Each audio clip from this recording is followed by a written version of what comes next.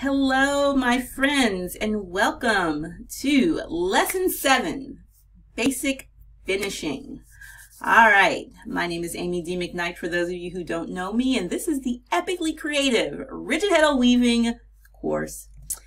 In this lesson, you will learn how to simply secure the ends of your weaving while on the loom, 3 easy methods of securing your fringe, how to wet finish your woven cloth, finishing your weaving with whip stitching. Now, as I mentioned before, we will learn how to hem stitch in another video, in another module. But these are just the basics. And so, continuing on, just like we started by hem stitching, we're going to finish with hem stitching. Hem stitching holds the warp in place until you're ready to knot, braid, or twist the ends of your cloth. You can take it out or you can leave it in. If you're going to leave it in, then you kind of sort of want to use a thread that kind of matches the color of the work that you're doing. Just pretty much you're going to use the same weft threads you were weaving with.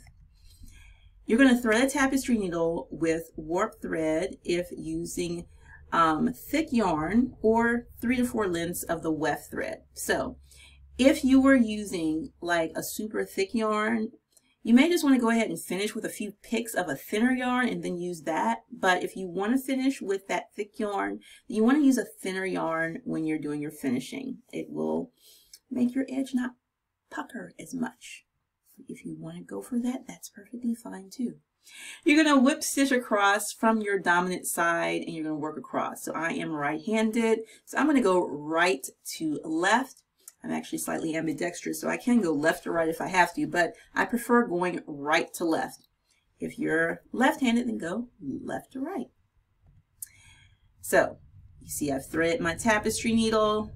Trust me, it is about 3 to 4 lengths of the width of my weaving, so that's 3 to 4 lengths of the width of your weaving.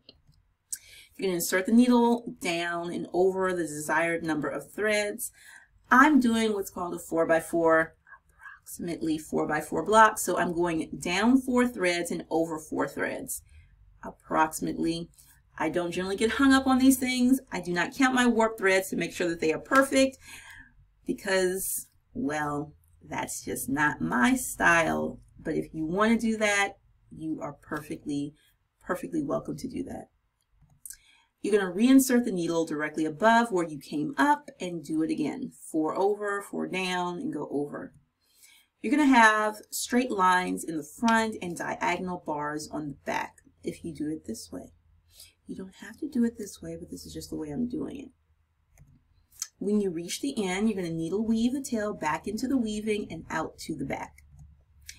Now, there are 3 easy methods for securing your fringe after you've taken it off the loom. You can secure it with knots, as you can see. In this one, I didn't even do the whip stitch. I was walking on the wild side, so I just kind of pulled it off and quickly made sure I kind of knotted that in just to make sure it didn't go anywhere. That was one of my first weavings. You can secure it with braids, or you can secure it with twists.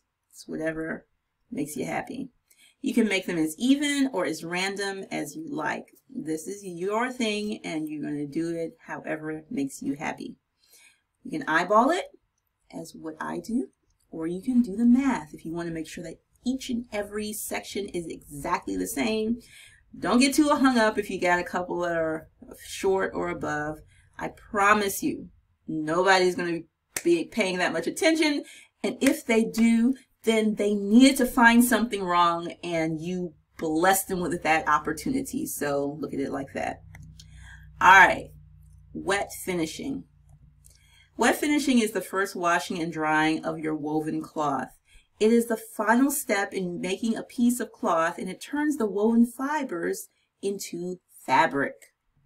So it allows the fibers of the cloth to kind of relax into each other and stabilize. And this is essential if you plan to use the cloth for making clothing.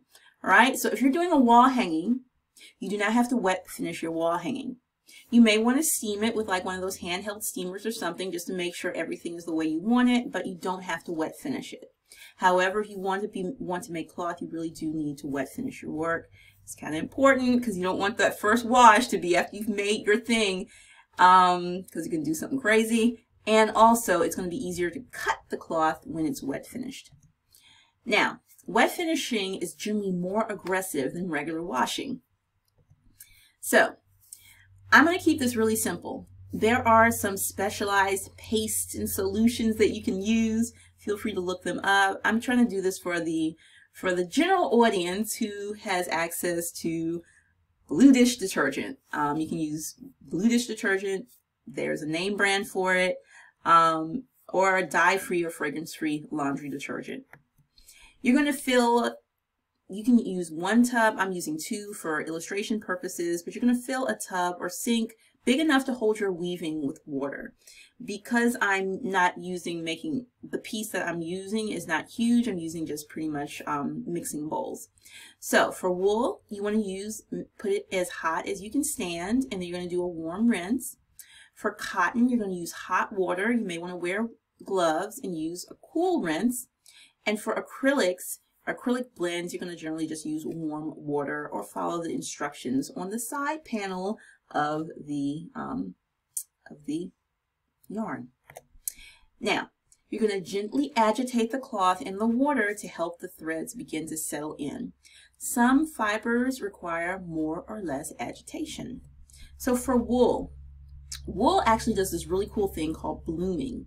And as you agitate the cloth, you want to do it and really agitate the cloth. Maybe not rub it, but just like move it around in the water. And it's going to get to a point where you can't poke your finger through it, or you're going to run your nail across it, and your nail isn't going to be able to poke through the fiber. You don't want to over agitate, because otherwise, if you're doing wool, you will get felt, and you may not be going for that. If you're going for that, then great, but if not, then you want to pay attention that you're not making your things shrink and felt up. That's not a good surprise. Next up, we got cotton. Cotton does not full really or bloom. The agitation, though, will help the threads settle into their final position. And if you have a blend or an acrylic or a synthetic, you're going to gently agitate. By and large, you may or may not see much of a change, but it still is good just to, make whatever's going to happen before you cut into that cloth, or before you give it to someone else to wash, so that they don't get any fun surprises. All right, after you have done your agitation, your first wetting or washing of the cloth, you're going to rinse it. And then you're going to lay it on a clean towel. You're going to fold the sides of the towel over, and then you're going to roll the towel. And you're going to just kind of roll it. You're going to gently squeeze it. You're not going to wring it. And then you're going to lay it to dry.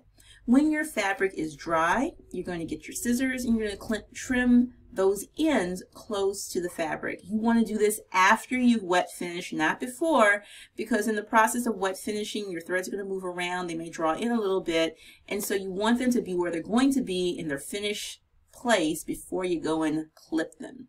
Yes. Save those tails. You can use them for add-ins later. All right, y'all, so in this video, I showed you how to simply secure the ends of your weaving while on the loom. I also shared 3 easy methods for securing your fringe, and I showed you how to wet finish your woven cloth.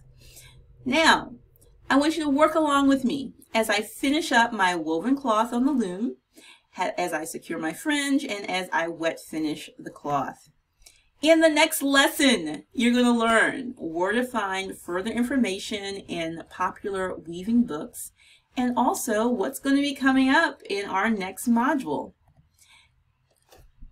If you haven't already, I get it, you wanted to see the whole thing, but go ahead and download the Basics of Weaving game board and fill it out as you go through the information.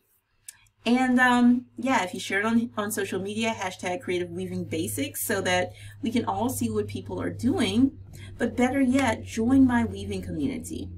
It's www.myweavingcommunity.com/join.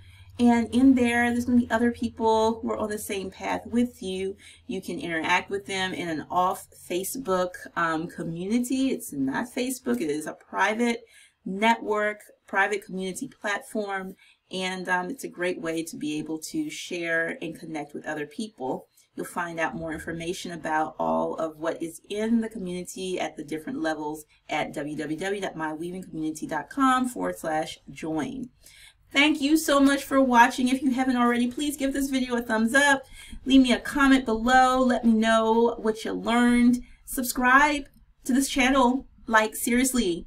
I'm putting out my best stuff here. Some of my best stuff. I got some more stuff that hasn't been done yet. The best is yet to come, but you're getting some good stuff on this channel, so why aren't you subscribed? I just don't understand. Subscribe.